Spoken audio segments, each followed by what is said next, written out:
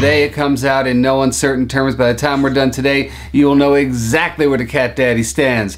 People, let's talk about declawing.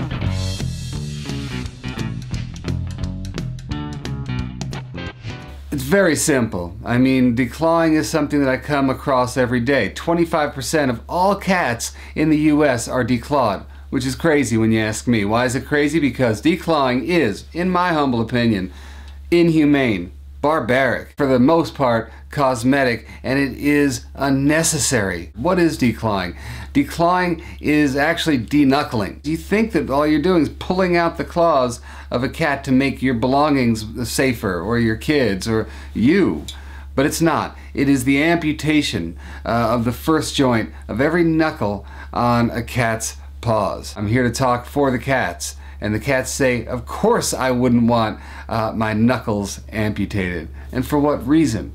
We're removing the initial line of defense for a cat. When a cat tries to get your attention because they don't like what's going on, then they're gonna pat at you. Right? If you don't get that message, then the claws come out. Hey, I'm trying to tell you something. And the third line of defense is their teeth. That's when they bite.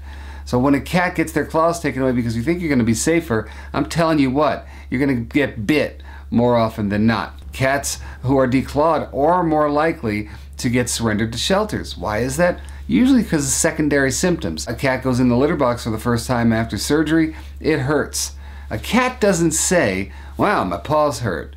What they say when they step in the litter box is, that place hurts. And why would I go back there? Yeah, no reasonable cat would go back into something that hurts them, so they stop. And cats who are declawed then wind up with litter box problems. That's when I meet them. Let's also talk about what we're doing to a cat's physiology. We are changing it. Cats are what we call digitigrade. They walk on their tiptoes. And when we change the formation of their paws, boom, they sink down. Please think about it.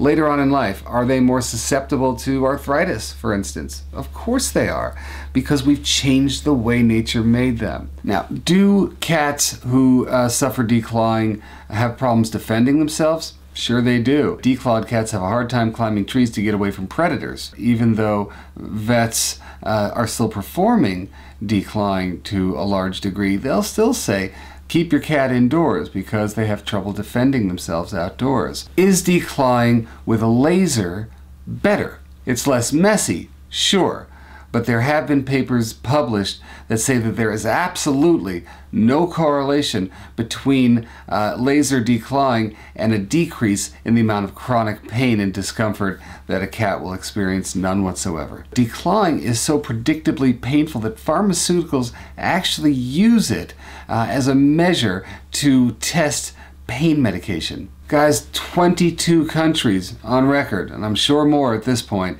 have banned declawing. Whole countries. Now, we've been fighting in the States to ban it city by city because of some arcane laws that prevent us from going after the states, at least in California. But entire countries, 22 of them. Well, the one thing I don't want to do is come across as somebody who is wagging their finger at everybody. That's not who I am, I swear to you. I'm an educator and a student for the most part. But I'm here to tell you that it's forgivable. If you said, oh, my grandparents declawed, my mom declawed her cat, so I declawed mine. It's fine if you're learning right now. If you refuse to look at both anecdotal and scientific evidence, and you don't listen to me, someone who has been in the field for 20 years working with these cats, then I have a hard time forgiving, because you are going against what you know about your cats. If you want to learn more about declawing, well, first of all, there's me, and you will find articles on cats scratching and how cats can live happily ever after on my website. As a matter of fact, you'll probably see a link for it right there. But also, another link right there would be pawproject.org. Man, you get lots of great information there. But here, this is what I'm going to be doing. I'll be giving away two, count them, two copies of the Paw Project movie. I will autograph it, sign it to you or your favorite cat or someone that you're trying to educate. I'll sign their name right on here as well. And it is a fantastic movie. So stay tuned, guys. All you got to do is leave a comment on the bottom of this here page, subscribe to this channel, and you are entered automatically to win one of these movies. And hurry up, because you only have a short amount of time to do this. More information to follow, so please subscribe and you'll find out more.